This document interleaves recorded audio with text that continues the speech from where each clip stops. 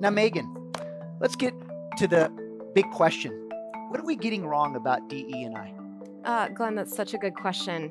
I think what we get wrong about DE&I is that we lead with diversity, right? You said it yourself. We tend to solve for diversity. We're not solving for inclusion. And so I feel like it's really important that we not look at it like a check the box activity, because I see that happen a lot. We have to sit in discomfort and just take a hot second, become educated, recognize our own privilege, right? Like as a white girl, I need to recognize my own privilege.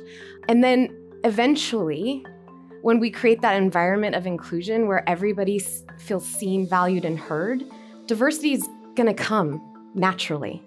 So, Meaghan, I mean, off question here, but you are a leader of a diversity resource group at Banfield. Which one is it? And tell us a little bit about that journey. Yeah. I'm the leader of Women of Banfield, or WOB, as we like to affectionately call it. And it's interesting because our first hashtag was "We Rise by Lifting Others." And we were meeting with, all of our Women of Banfield community.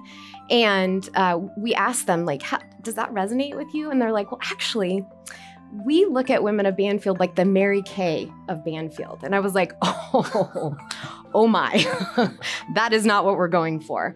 And so we landed on there's no wrong way to be a woman, nice. Which I love, which I absolutely love. And I think the best part about our diversity group is that it encompasses everything, right? And I think there's such power in our difference.